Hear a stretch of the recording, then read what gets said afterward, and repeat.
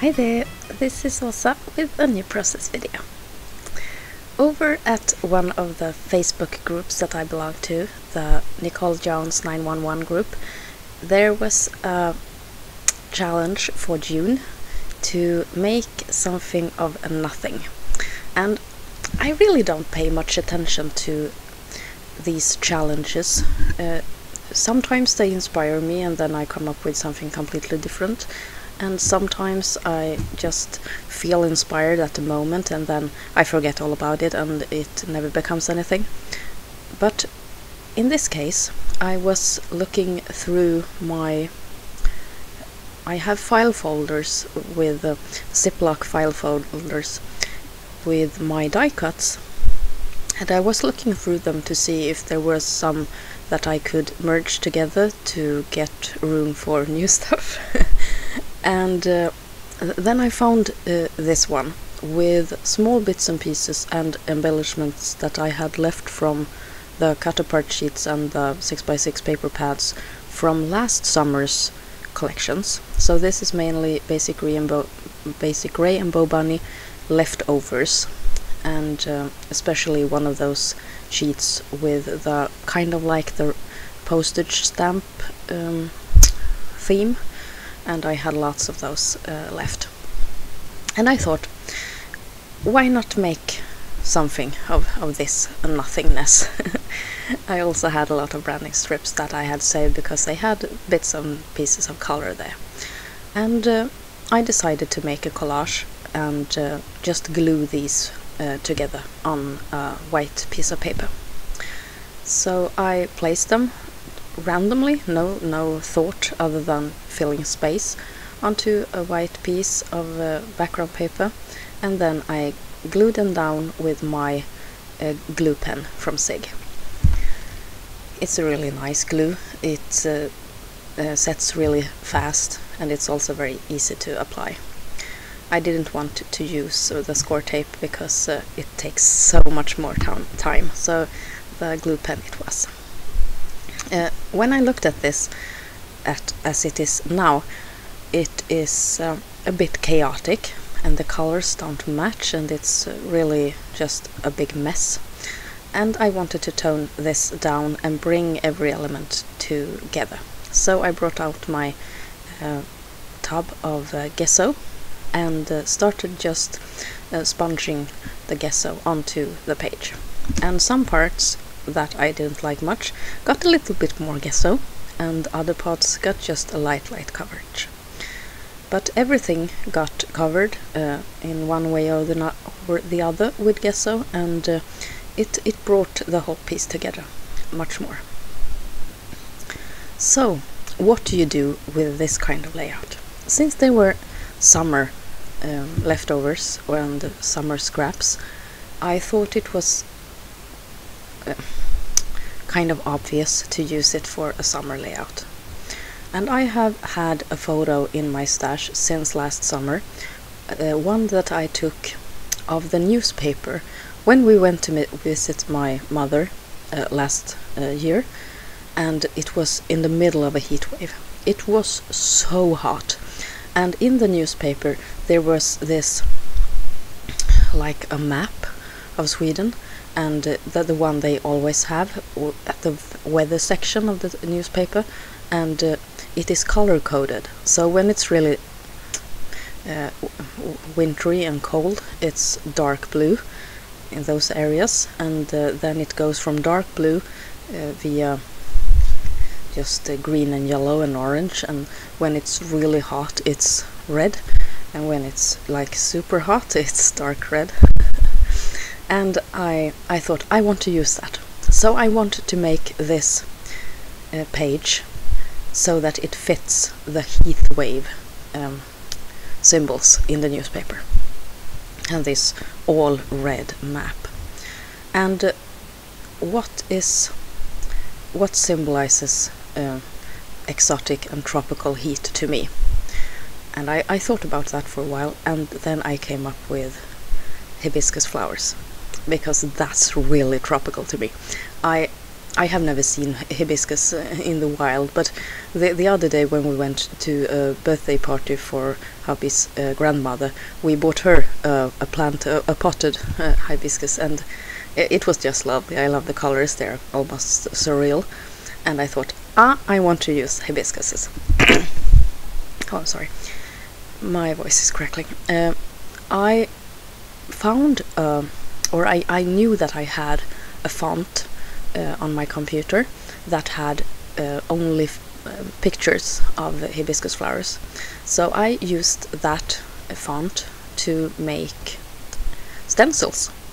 So I wrote the whole alphabet in my Word program and just figure out what letters that I wanted to use, since every letter of the alphabet is a different hibiscus flower in this font. And then I took the Silhouette Studio software and I typed with a text tool those letters that I wanted to use, and I made those flowers into the size that I wanted, and I cut them out of overhead plastic. My overhead plastic package was running out, but I managed to find overhead plastic at like these home electronics shops, and I'm happy about it. It is a bit thinner than the previous package that I had, but I think it will do. I cut out 5 or 6 of these flowers, and it worked perfectly. The flowers were almost like they were meant to be cut out. And then I made flowers on this background page with modeling paste. And I used 7 flowers, just I wanted an uneven number, and then I started painting them with gelatos. I'm using a water brush and I'm just coloring directly from the gelato stick. I'm adding water with a water pen, with a water brush, and I'm dissolving some of the paint and just painting it onto the flowers. And I'm using the mango and the hot pink one, I don't remember what it's called, some yellow, and later also some purple. And here's the photo. It's just a photo of the newspaper print, and you can see the whole country is in this heat wave. It was really awesome. and it was so many years than since I had experienced a real heat wave before, and it felt so surreal, and we loved it, even though it totally almost killed us, because you know, you just want the heat, but you don't want it anyway. Or when it hits you, it's just too much. And it was hard to drink enough water to stay sane. I wanted to go with the newspaper feel, so I create my own newspaper print for a layering piece there by adding newspaper print washi tape. It's an old one, of my first from Ranger, the one that I paid just too much for, but I love it, and it's still a lot on the roll. So I use it on an ordinary piece of white cardstock to make a newspaper kind of background piece. Then I'm cutting some of that new acetate that I bought with my Scrapbook purchase, to give it some extra kind of tropical feel with that lovely turquoise color going on. And then I start putting my photo block together. I don't want to cover up too much of this background, because I really love how it turned out, and it still isn't finished because I haven't added the purple, and that totally makes the whole page, so just wait for it. I'm making some shadows around the leaves to make them stand out, and I'm using a red gelato for that.